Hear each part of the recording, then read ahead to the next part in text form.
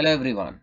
In this video, let us see verification of law of conservation of energy using an example of freely falling body. First, let us define what is law of conservation of energy. Definition: energy can neither be created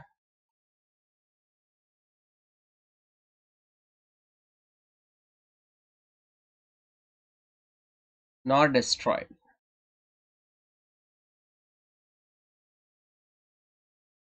It can be converted from one form to another.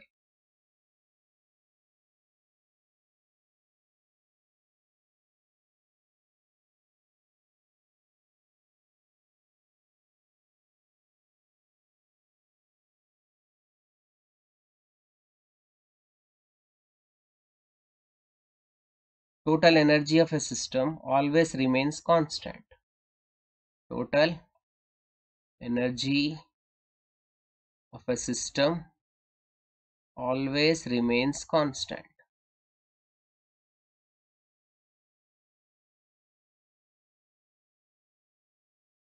This is called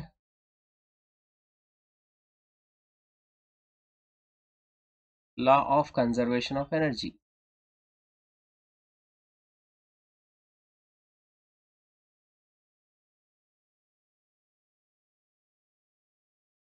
So here we cannot create energy and we cannot destroy it. Just the energy is converted from one form to another. If we take example of a fan, electrical energy is converted into kinetic energy. Electric lamp, electrical energy is converted into heat energy and light energy. Water pump, electrical energy is converted into kinetic energy, right? And it is converted into potential energy when water is stored in the overhead tank. So these are some of the examples where we can say that energy is converted from one form to another and the total energy of a system always remains constant. Let us take example of freely falling body. Freely falling body. To verify law of conservation of energy. Here is the diagram of freely falling body.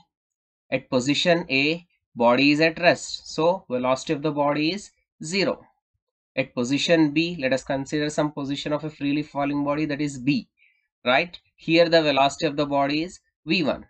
When the body is at position A, the height of the body from the ground is h.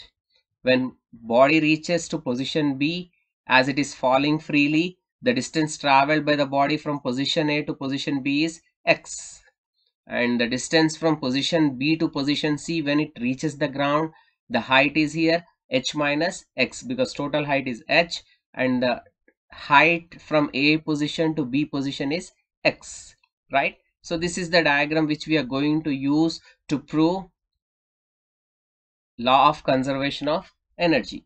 Let us start with position A. At position A,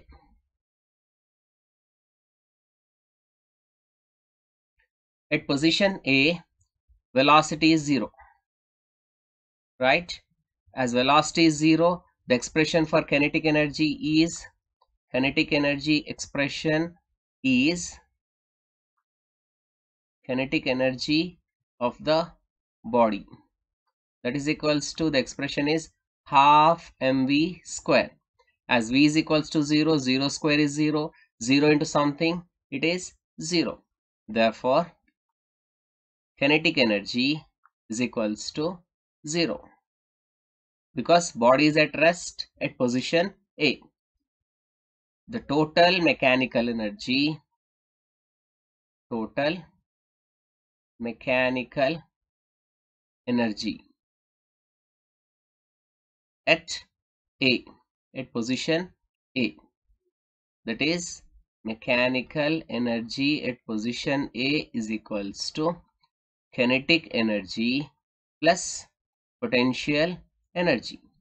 And potential energy at position A is, height is h from position A to ground, right? And expression for potential energy is potential energy of the body.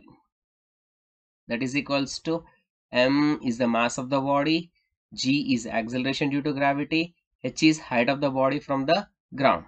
So from this we can write mechanical energy at position A. Therefore mechanical energy at position A is equals to kinetic energy is 0 plus potential energy is mgh. 0 plus something, it's something. So then we can write mechanical energy at position A is equals to mgh, that is potential energy. When body is at rest at position A at a height h from the ground, the total mechanical energy of the body is mgh. Let us highlight this and we will compare this total mechanical energy at the end at different positions. Now let us see mechanical energy at position B. At position B. At position B. So let us check the diagram, right? Let the body is allowed to fall freely under the action of gravity. In free fall, let the body reaches the point B with a velocity v1, where the distance AB is equals to x. Okay, let us use equations of motion. From equation of motion,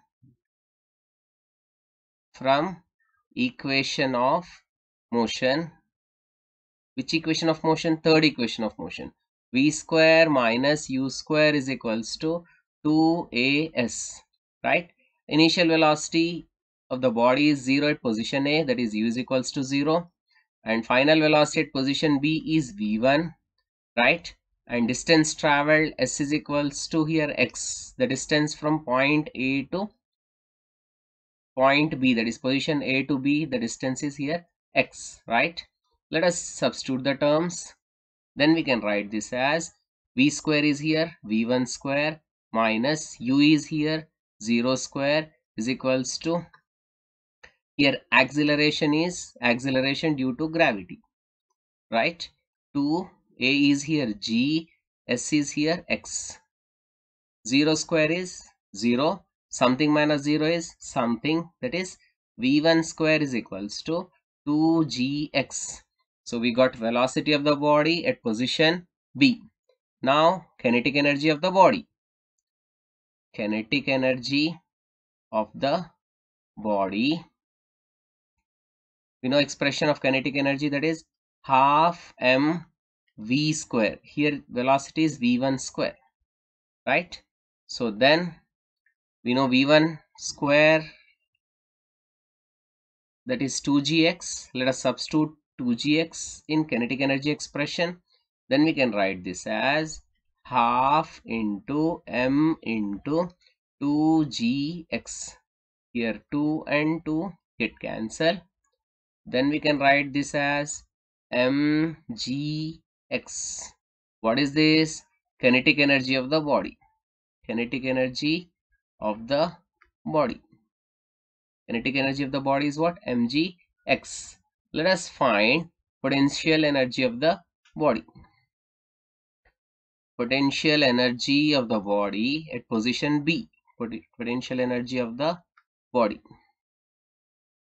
right? So here potential energy, if we see the diagram, the body is at position B, right? And the distance from position B to position C is h minus x, right?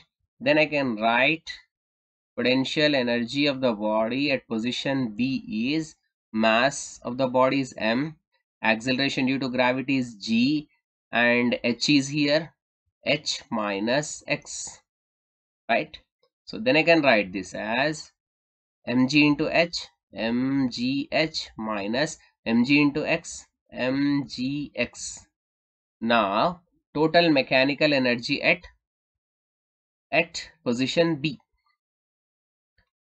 Total mechanical energy at position D is equals to kinetic energy plus potential energy.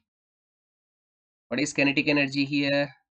Kinetic energy is mgx, that is mgx, plus potential energy is mgh minus mgx, right? So plus mgx minus mgx get cancelled.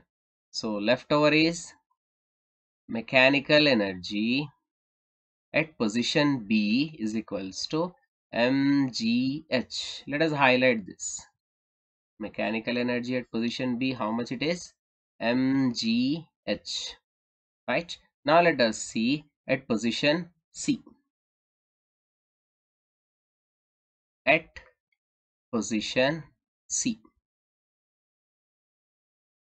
At position C,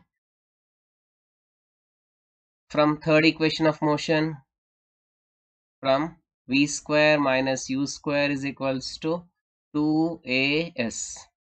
We know that for a freely falling body, initial velocity is 0. Acceleration is acceleration due to gravity, and height, the distance traveled is from position A to position C is h. S is equals to h, right? And velocity of the body on reaching the ground in the diagram is, what is velocity of the body on reaching the ground? That is v, and total height is h. So velocity is v and final velocity is v. Let us substitute these terms. V square minus 0 square is equals to 2gh. 0 square is 0, something minus 0 is something, then we can write this v square is equals to 2gh. And kinetic energy of the body is, kinetic energy of the body is equals to half mv square. Here v square is what? 2gh. Then I can write this as half into m into 2gh. So here 2 and 2 get cancelled, right? And I can write kinetic energy of the body, kinetic energy of the body is equals to mgh, right? Now let us see potential energy of the body at point C. Potential energy of the body. Height is 0 because body is finally on the ground at position C. As height is 0,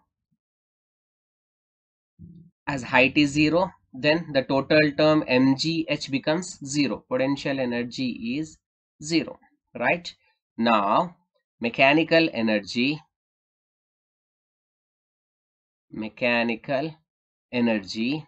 at position C, right, is equals to kinetic energy plus potential energy. What is kinetic energy? That is mgh. What is potential energy? 0. Therefore mechanical energy at position C is equals to mgh. We got mechanical energy what at position C? mgh. So at position C, mechanical energy is, total mechanical energy is mgh, right? At position B, total mechanical energy is mgh, right? At position A, mechanical energy is mgh, right? Thus the total mechanical energy, that is sum of kinetic energy and potential energy, always remains constant at each point of motion of a body falling freely under gravity, which is equal to mgh. As the body falls, its potential energy decreases and kinetic energy increases. The potential energy changes into kinetic energy. At position A, the energy of the body is entirely potential energy, and at position C, it is entirely kinetic energy.